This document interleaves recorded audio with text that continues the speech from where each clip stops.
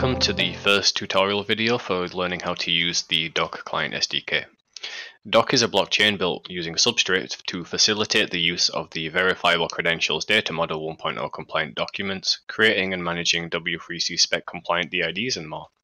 The Client SDK contains a library and a set of tools to interact with the Doc chain and also perform other things such as verifying and issuing credentials. There is a prerequisite for this tutorials, and that is that we will be running our own local development node. Instructions to do this can be found at the docnetwork/doc substrate GitHub repository. Please note that you don't always need a node to use the SDK, but for the purpose of this tutorials we will be.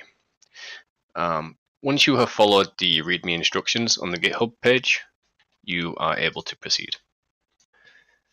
So now that I have run through the instructions on the Doc Substrate repository, I'm just going to spin up my own local development node here. And now we can see that that's running. We're going to go over to our tutorials directory here, and you can see that I've created a little project here. It's just got Babel and allows us to run npx so that we can use ES6 from the command line here. This is optional, you can just use Node.js standard if you like. So to begin, we're going to install the Doc Network Client SDK using yarn. So we just install the Doc Network/SDK package and we wait for that.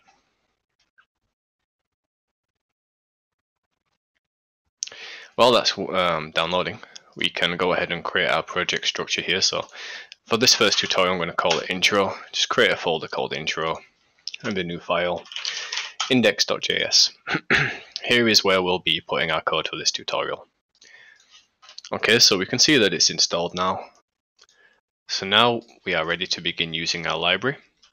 We will be using Node.js with Babel for ES6 support in these tutorials. However, the same code should work in browsers once it's been transpiled.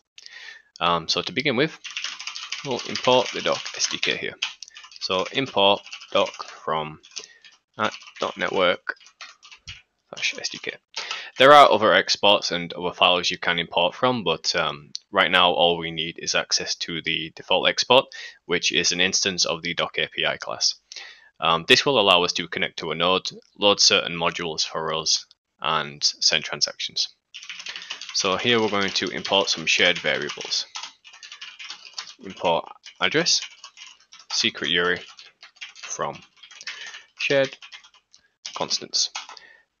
This is a file at the root directory. Here it's simply exporting the address, which is the WebSocket address for the node we're connecting to.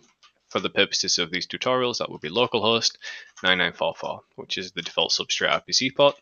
And the secret URI, this is a seed for the Alice account on the dev chain. Okay, now we're ready to connect to a node.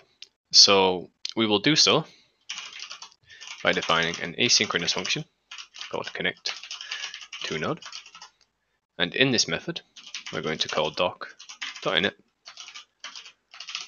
and supply the address in the initialization arguments and print to console that we have connected and ready to go. So this is a promise that we will be connected to the node. If the connection fails for any reason, it will throw an error instead. So in your application, you'll probably want to write a try-catch handler around that. But for these tutorials, it's fine since it's just using command line. So we're going to save this file and we're going to run the tutorial. It compiles, no errors, so now we're going to call the method. We can see here, using a non-secure endpoint warning, that's fine. And we've connected, great. You can see I've got my node running here still. And I'm just going to cancel this application. So we've connected to a node, that's great. But we also need to learn about how to create an account. Why? In order to write to the chain, we will need to set an account. We can perform read operations with no account, but for these tutorials we will need one. Accounts can be generated using the doc keyring object, like so. Doc.keyring.add from URI. And we're going to use secret URI, which is Alice. And then we can simply print our account address here. Run the tutorial again.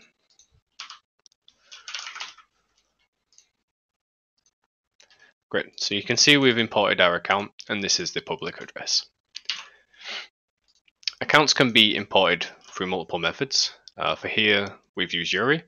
We can use mnemonic phrases and raw seeds.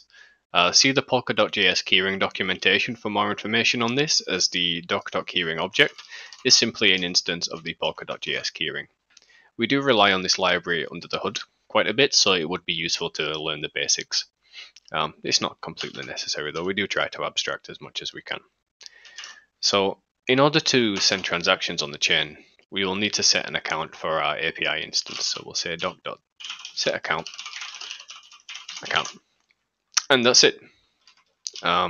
If we were to try and send a transaction now, it would sign it with the Alice address, and it would probably succeed, given that Alice already has balance by default. If you'd like to use your own custom account, that's fine. You can do so by changing the secret here and ensuring that it's got balance on chain. That concludes the introductory tutorial for being able to simply use the SDK, and we will expand further and demonstrate the actual features in later videos.